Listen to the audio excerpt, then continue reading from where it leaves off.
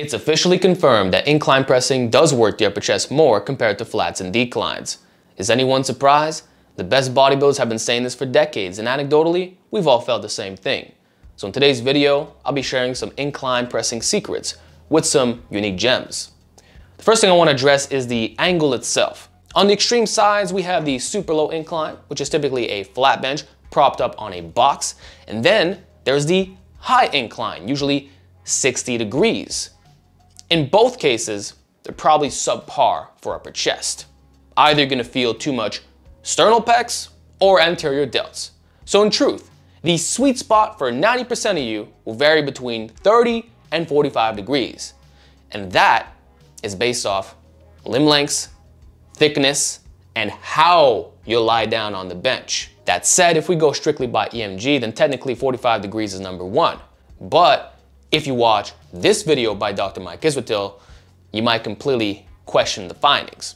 So how about we just look at the biomechanics instead? What matters most is the upper chest being rather perpendicular to the line of force. In this case being straight gravity. In other words, does it look like you're doing an incline press? It shouldn't resemble a flatter position where the chest is way higher than the chin. Pay attention to the size of your ribcage and sternal angle, because that changes the form completely. Because some people will use powerlifting style form, basically the same technique they use on their flat, on their incline. Excessive arching and retraction of the scapula, which levels out the torso angle. So, on paper, they might be doing a 45-degree press, but in actuality, they're a half slot or full slot down on that adjustable bench. And obviously, the same holds true for the lower angles, but it's even worse, because now you might not be biased enough. Whereas if you were high and brought it down to a spot that actually works better for your build, you're gonna be okay. And I think this explains why some people didn't respond the best to the 30-degree angle, is because they were cheating themselves. And this is very common in fitness influencers who want to display their strength. For some reason, their incline is similar to their flat. How is that possible? I'll tell you what, it's not specialization. It's not because their upper chest is so much more overdeveloped. It's because they're using incorrect technique. So always check yourself, be honest, film your sets, because that's the only way that you can truly determine which angle is best. That said, I can add even more nuance by stating you should do 30 plus 45-degree inclines, even if one feels better for you, because you'll minimize overuse, have different load selection, and have different carryover effects, which is especially important for strength athletes. If you want a bigger flat bench, those low angles might suit your fancy. Whereas if your vertical pressing is lacking, use a higher incline.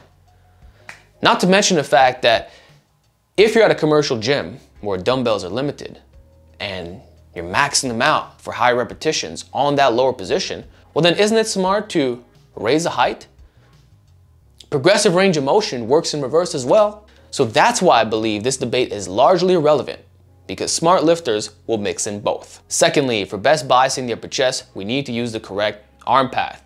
By looking at anatomy chart, it becomes clear that the direction of the fibers run up diagonally. So if we're converging the upper arm, how should that be? Certainly not like internally rotated half-repping gym bros.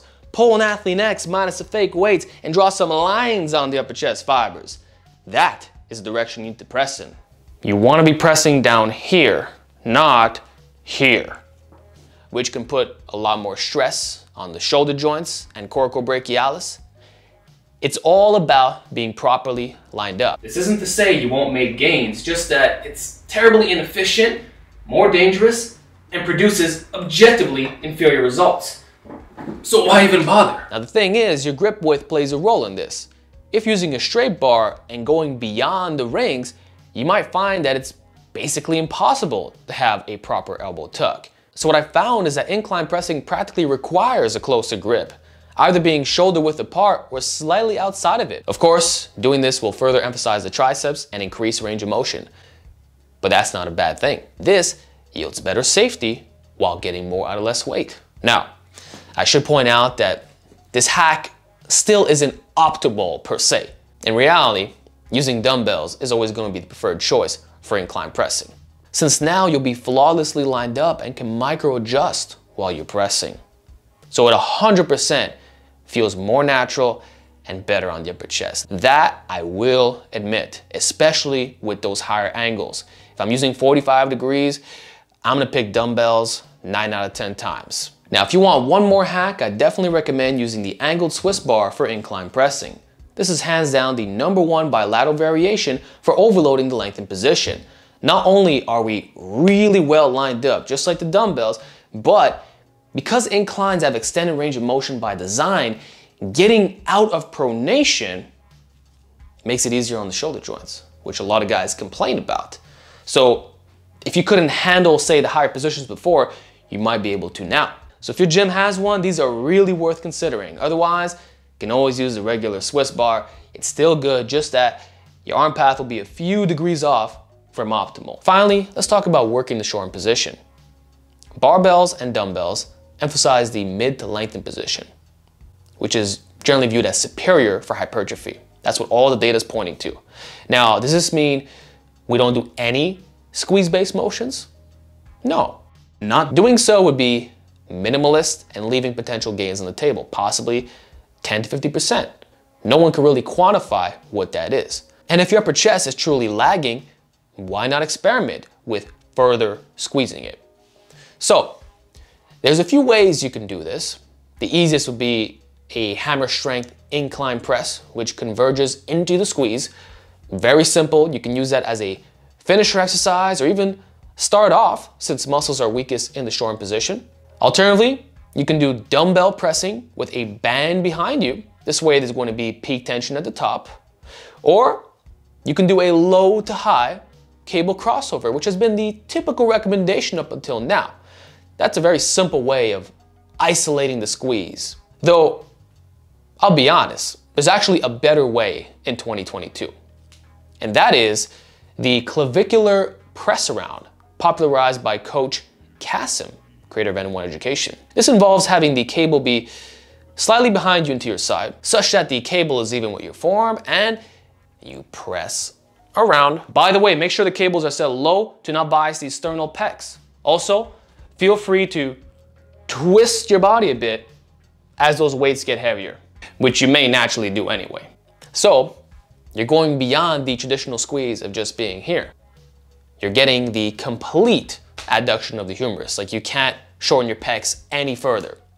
So if you're gonna pick one movement, this is unbeatable. And the best part is, you're not limited by your bottom strength, because straight arms will involve your front delts a lot more, and we're not trying to hit that position in the first place. This is strictly to get the squeeze in. So the bent arms really allow you to focus on that. Plus, you can use some really heavy weights. So loading potential is never gonna be a problem, stability is on point, and it's a rather simple exercise to execute. No different from you doing any other cable motion. With that said, you should be all set. This is a super simple video. Pay attention to the angles, always follow the fibers, and mix in a shortened position exercise. That's it. I'm done. Hope you guys enjoyed this segment, and I want to hear your tips on further developing the upper chest. Let's hear it. I'll talk to you all next time.